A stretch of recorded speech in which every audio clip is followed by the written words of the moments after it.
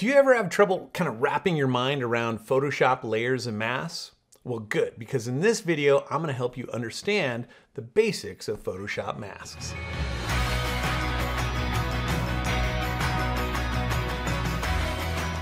In quite a few of my videos here on YouTube, I show Photoshop techniques that involve using different kinds of layers and masks. And if you're experienced with using masks, it's no problem following along. But I know for a lot of people, it just gets confusing. This video will actually be a chapter in a course that I'm working on right now called Photoshop Essentials for Outdoor Photographers. I'm making it just for landscape and nature photographers who want to learn to use Photoshop to develop images. Now, advanced tools such as luminosity masks and advanced techniques such as exposure blending are often reasons that photographers want to get into Photoshop in the first place. But Photoshop is a big and complex program, and starting with those topics before learning the basics is kind of like going big wave surfing before you know how to swim. So I hope this lesson will help you at least get in the water. As far as I'm concerned, layers combined with layer masks are perhaps the most important feature of Photoshop, and it's what puts Photoshop ahead of almost any other image editing application. Why? Well, masks make it possible to show or hide portions of any layer. They allow us to target adjustments right where we want them. And they allow us to combine pixels from multiple layers into one. This makes advanced developing techniques such as exposure blending, focal length blending, focus stacking, perspective blending, and time blending possible.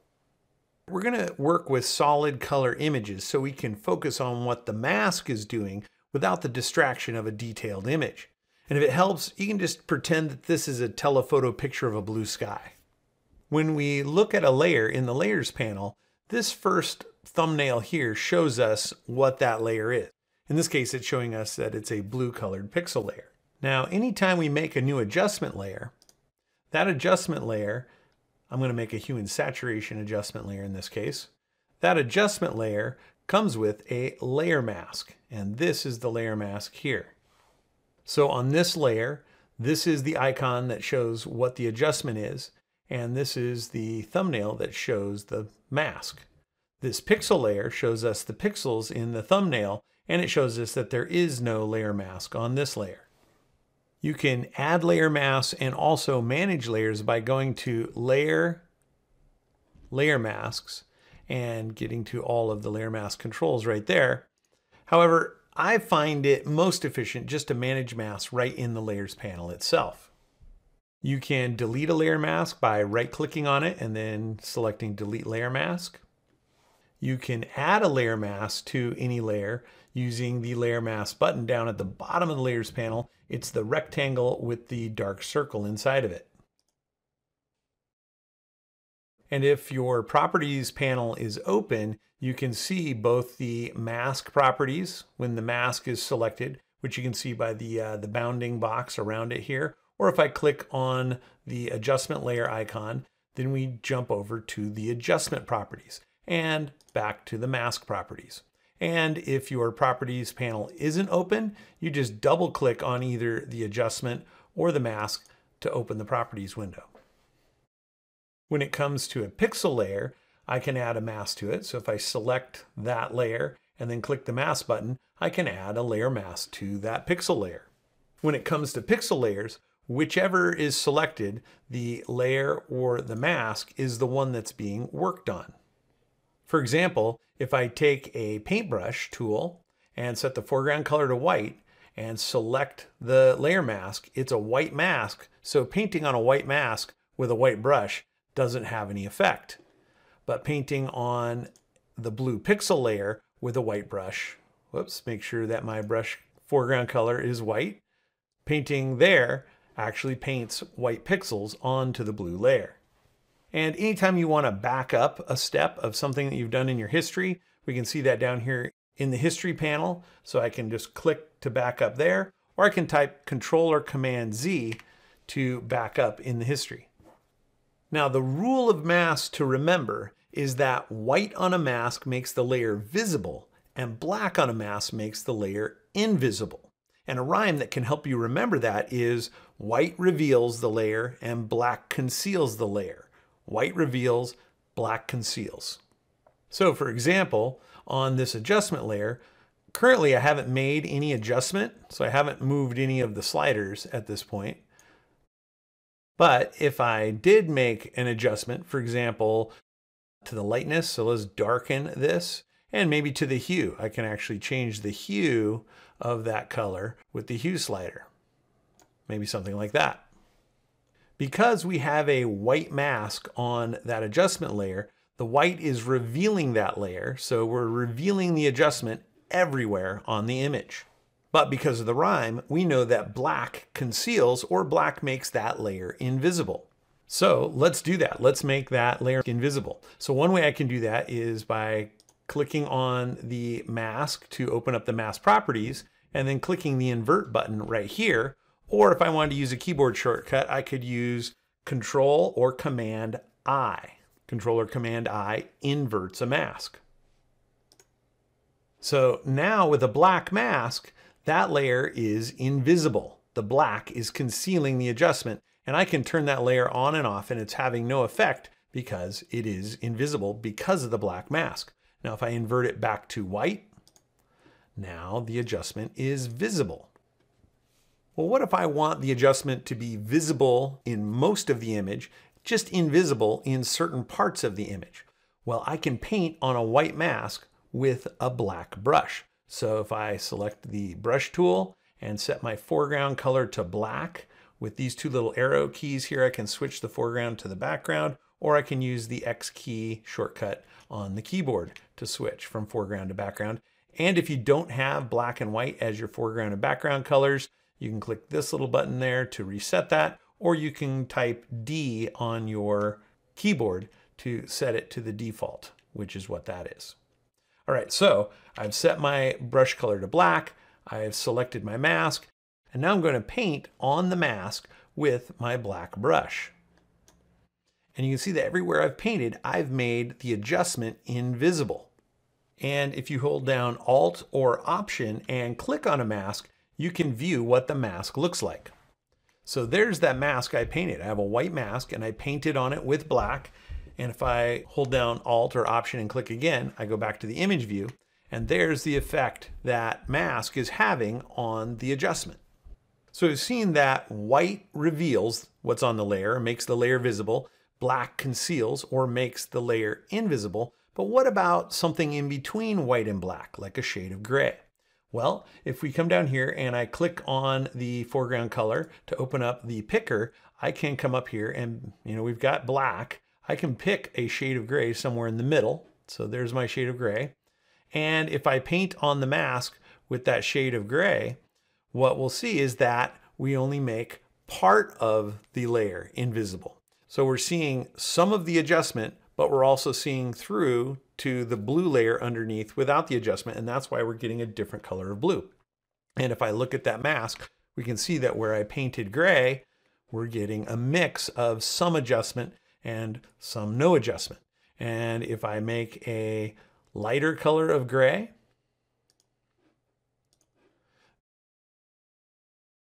then we've made even less of that adjustment layer invisible. Or the other way to say that is most of it in this area is visible. So let's say I didn't like everything that I did there. So far I've been painting with colors darker than white to conceal the adjustment. But if I want to get that adjustment back, I'm going to go to a white brush, and anywhere I paint white on the mask over what I've done, I can get back to my adjustment. I can bring my adjustment back. And now if we look at that mask, that's what it looks like. So white is revealing the adjustment again. And that's one of the powerful things about layer masks is if you paint with black and conceal something that you don't like how you did it, or you don't want it to be everywhere that you did it, you can switch to the opposite color and go back the other direction. And you can do that as many times as you want. A couple other things you can do is if you want to see what the image looks like without the mask, you can use this little eyeball icon here in the properties panel to disable the mask. So that's like we didn't use the mask at all. and click it again, and that turns our mask back on. You can also hold down the Shift key and just click on the mask to do the same thing. So disable and re-enable the mask. We also saw that we could use the invert button in the properties panel or Control or Command I to invert a white mask to black and then invert the black mask back to white again. Well, if we invert a mask that has different shades of white, black, and gray on it, we get just the opposite. And so what we see now is that the area that used to be white is now black. So the area that used to be revealing the adjustment is now concealing the adjustment, and vice versa. Everything is just reversed. And I can go back. Sometimes you may want to start with the adjustment across the entire image with a white mask, and then with black or a dark color of gray, paint out the adjustment in certain areas. Or other times, you may want to do just the opposite. So I'm going to go ahead and delete this mask, and then I'm going to add a new mask that's white, but now I'm going to invert the mask to black. So I've now made the adjustment invisible. I've concealed the adjustment, and now with a white brush, I can paint to just reveal the adjustment in little areas where I want it. So you can come at it from both directions.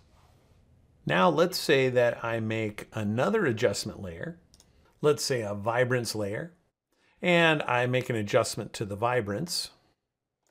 But now I realize I want that vibrance adjustment to be applied to just the exact same places where I was making the hue saturation adjustment. So I can hold down the Alt or the Option key and click on this mask that I've already made and just drag it up and drop it on that new layer. And now I've duplicated that mask, so both layers are being affected by the same mask, and so the adjustments are happening in the same exact places. Just delete this layer real fast, and I'm also going to delete this mask and go back to a new white mask.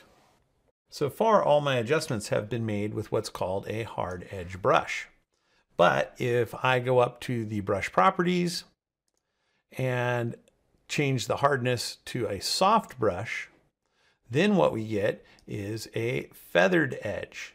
And the mask of that shows us that while it's black in the middle, it slowly fades through shades of gray out to white. And that's what enables the adjustment to feather from no adjustment to all of the adjustment. So that's the difference between a hard-edged mask and a feathered edge mask.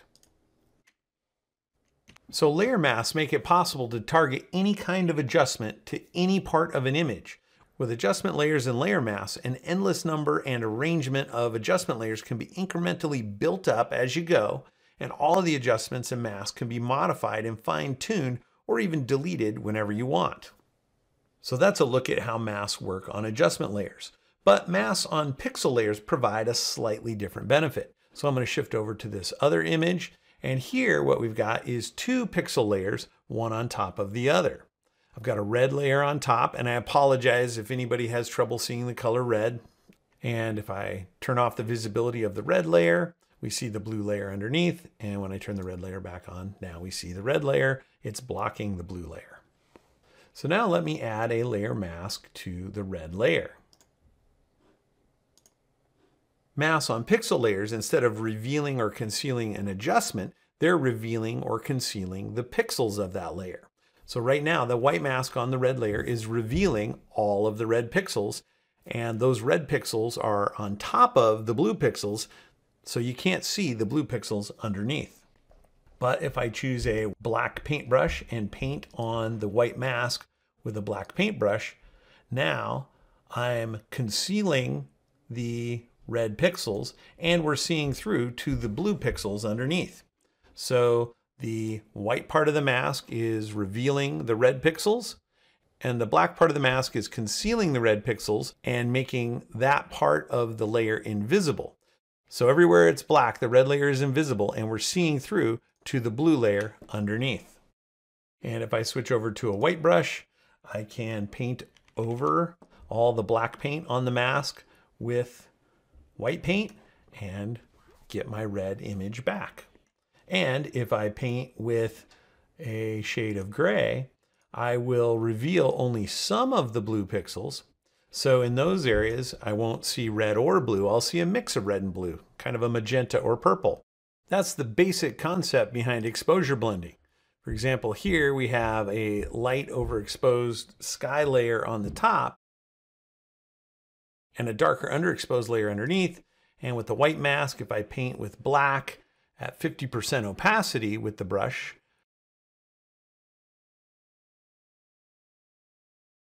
on the mask, I can blend or reveal some of the underlying pixels and blend the two exposures together. So that's been a very basic introduction to layer masks. The main thing to remember is that white on a mask makes the layer visible and black on a mask makes the layer invisible, and that gray makes the layer more or less visible depending on how dark the shade of gray is. So I hope this helped clear some things up about the basics of layers and masks in Photoshop for you. And if you'd like to learn more, my YouTube channel is full of tutorials like this, and I've also linked below to my Photoshop courses on my website. So that's all for now. Thanks as always for tuning in, and I will see you again soon.